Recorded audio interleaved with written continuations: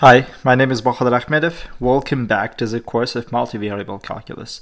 In this lecture, we're going to start talking about the sequences. And this is going to be the introduction to the sequence. We are going to talk about what is this and what kind of applications it has.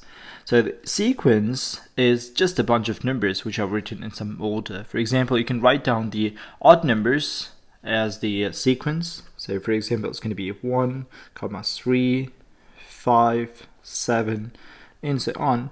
So this is going to be a sequence. Or you can write down the even numbers, and this is going to be another sequence. For example, 2, 4, 6, 8, 10, and so on. This is going to be another sequence. So in general, we are going to denote the numbers in a sequence as the terms, like for example, this term is going to be the first term, this is going to be the second term, the third term, fourth, fifth, and so on. So in general, you can write down the sequence as A1, A2, and so on, AN, and so on. So this might go until infinity. So this is going to be a sequence. So a sequence is a list of numbers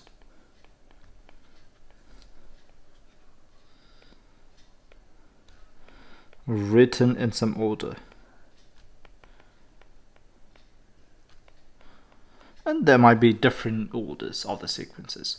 So in general, we can write down, let's do an example and write down the sequence. Example.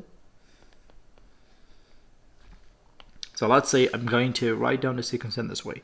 Say 1 over 2, 2 over 3, 3 over 4, 4 over 5, 5 over 6, and so on. And this might go until the infinity. So by just looking to the numbers, could you please tell me, is it possible to write down a general term of a sequence in a compact form using, for example, the n, right?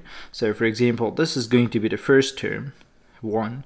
So this is going to be the second term, this is the third term, fourth, fifth term of the sequence, and I'm just going to use those numbers 1, 2, 3, 4, 5 in order to basically write down the general term of the sequence.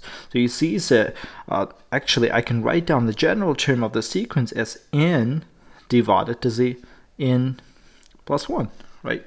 So whenever you choose, for example, if you choose n to be equal to 1, so what's going to be a1? So basically you just need to substitute 1 instead of n here, and it's going to be 1 over 2. So if n is equal to the 2, a2 it's going to be equal to 2 over 3, and so on. So in general, an is going to be n over n plus 1. And of course, this is not a sequence, right? So this is the formula for the general term, but it's not a sequence. So we need to learn how to write down a sequence and in a proper form. So in general, we are going to denote a sequence in this way. So we are going to write down the general formula of a sequence. So if you don't know this, so in general, let's make it just an, where n is going to go from 1 to the infinity. So in our example, it's going to be the set of numbers. So we are going to generate them using this formula, n over n plus 1, where n goes from 1 to the infinity. So the most important question is, so you can write down this sequence, which can go until infinity, in a really compact form. And it's superbly important for us to basically transfer this notation. So if you are given a sequence in this form, we should be able to write this down in a more compact form. And also, if you are given a sequence in a more compact form, you should be able to expand this. So let's do a couple of exercises. So let's say we are given an exercise. So let's say you've got a sequence in this way: 3 over 5 minus 4 over 25, 5 over 125 minus 6 over 625, 7 over 3125, and so on. So what we need to do is we need to figure out the general form for the sequence, right? So again, this is going to be the first term, this is the second, third, fourth, fifth, and so on.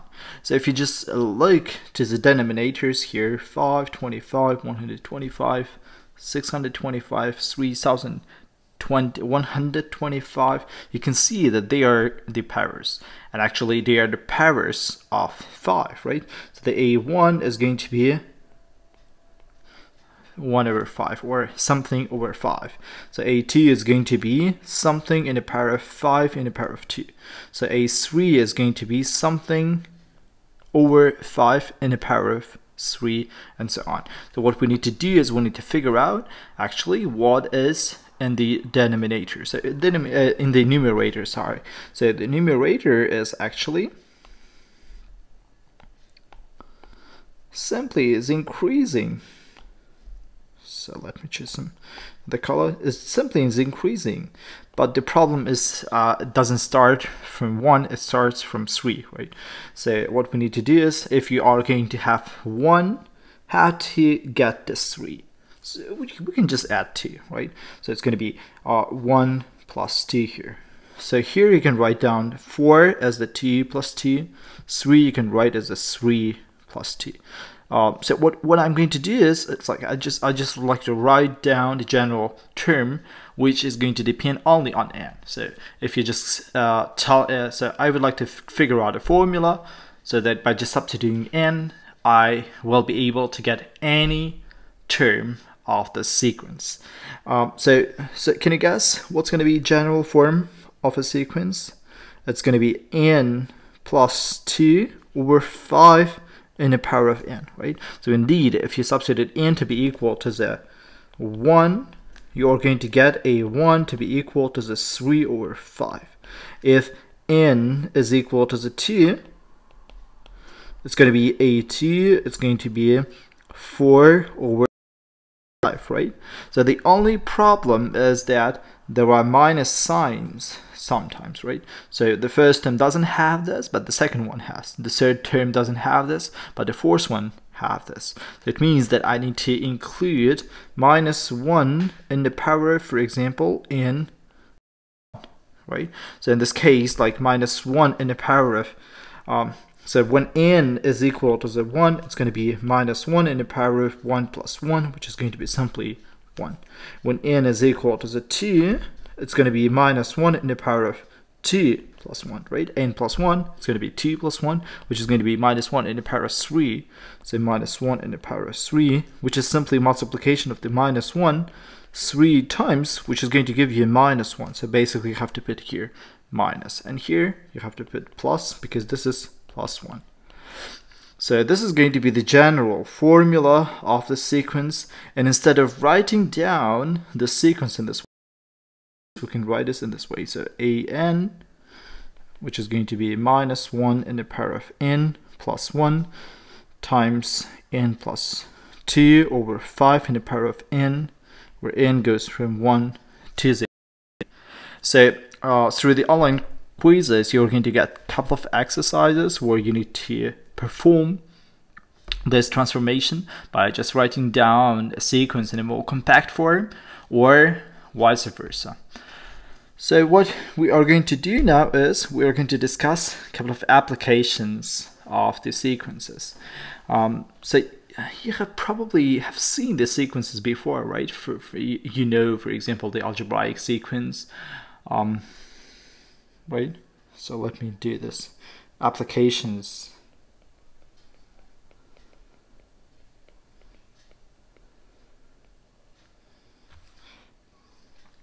Okay, so let's say you would like to build a tower. It means that using a Lego, okay? So it means that in every row you are going to have some bricks. So on the top row you're going to have 1. On the second row you're going to have 3. On the third row you are going to have 5 bricks. 5. On the next row, you're going to have, let me guess, it's going to be 7, right? So 3, 4, 5, 6, 7. 7 bricks and so on. So you would like to make this kind of tower. And so this is going to be, so in what I would like to know is, so I would like to know, so this is actually the first row, second row, third row, fourth row, right? I would like to know how many bricks we need on 15th row, for example, or in general any nth row. So in order to do this, we need to create kind of sequence, right? So on the first we have 1, on the second we have 3, on the third we have 5, 7, and so on. So can you guess what kind of sequence we can generate here? So what is the general form for this? So the general form probably should be an. That's going to be 2n, right? Minus 1. So probably this is a good formula to write down the general form.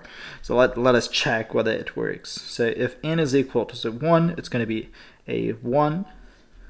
So 2 times 1 minus 1, it's going to be 1. If n is equal to 2, it's going to be a 2. So what we're going to do is 2 times 2 minus 1, this is going to be 3. Good. So if n is equal to 3, it's going to be a 3. It's going to be 2 times 3 minus 1, which is 5. So in general, what we wanted to know is, we wanted to know how many bricks we need in order to build a 15th row, right? It's going to be, we need to find basically a 15th. It's going to be 2 times 15 minus 1, it's going to be 29. So basically it means that we need 29 bricks on the 15th row. This is the simple applications of a sequence. Of course, we need a sequence in a more sophisticated applications, but let's continue and let's see another application, which is basically is very important and has real applications in many different areas of science. So let's say I've got a pair of rabbits. So in the beginning, so on the zeros, I've got just one pair of rabbits. Well, let me call this number 1. So the thing is like this. So I have just a pair of rabbits, and they are going to give a birth to one more pair after 2 months in the beginning, then every month afterwards. So the first time when a pair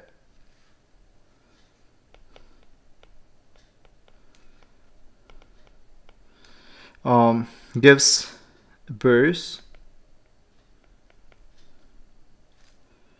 after 2 months, and later they are going to give a birth every month. So later they are giving a birth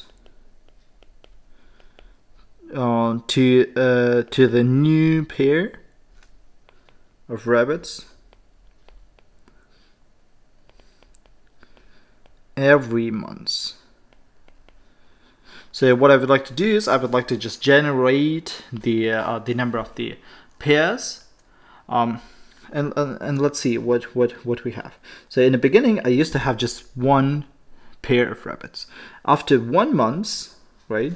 So could you please read the first section? The first section tells me that if you have a new pair of rabbits, it doesn't give you the pairs every month. So in the beginning, you should wait 2 months. So it means that in the beginning, you used to have just one pair of rabbits. After 1 month, you still have the same pair of rabbits. So now I would like to know that, hey, how many pairs of rabbits I have after 2 months. So after 2 months, this pair of rabbits is going to give a birth to one more pair of rabbits, and now I'm going to have 2 pairs of rabbits, right? So after 2 months, I'm going to have a birth from the new one. So after 3 months, so here I have number 1 and number 2, the new one, right? So the new one, number 2, doesn't give a birth on the third after 1 month, right? It is going to start giving a birth after 2 months. But this one, number 1, is going to give a birth every month. So only in the beginning I need to wait 2 months, and after that the number 1 pair is going to give a birth every month. So it's going to be here. So this one is going to give you 1 more birth, right? But this one doesn't. So how many pair of rabbits you're going to have? 3, right? So now you have number 1, number 2, and number 3. Number 3 is the new one. So on the 4th month, you are going to have a birth from the second one, from the first one, right? So here you have number 1, number 2, and number 3, right? So the number 3 doesn't months, but number 2 now starts giving a birth, and number 1 also gives a birth. It means that you're going to have 5 pairs of rabbits. So if you make the calculations on the 5th month, it is going to be 8, and so on. So you see, so you've got a sequence which is going to be written as 1, 1, 2, 3, 5, 8. So can you guess what's going to be the next number? It's going to be 13, and so on. So this sequence is called as a sequence of Fibonacci, since it was mentioned firstly by the Italian mathematicians on the 13th century, and it was used in order to know, understand the growth of the population of the rabbits. So basically, in general, you can write down the general term for the Fibonacci sequence, at least at this stage. What we can do is we can write down the recursive formula for this, right? So you can write this as Fn, it's going to be Fn minus 1 plus Fn minus 2, where n is going to start, let's say, from 3. Okay, so if you substitute, for example, 3 to here, it's going to be the third one. It's going to be the sum of the previous 2. So for example, if I would like to find the next one here, what I have to do is I need to take the previous 2 and add them. It's going to be 21.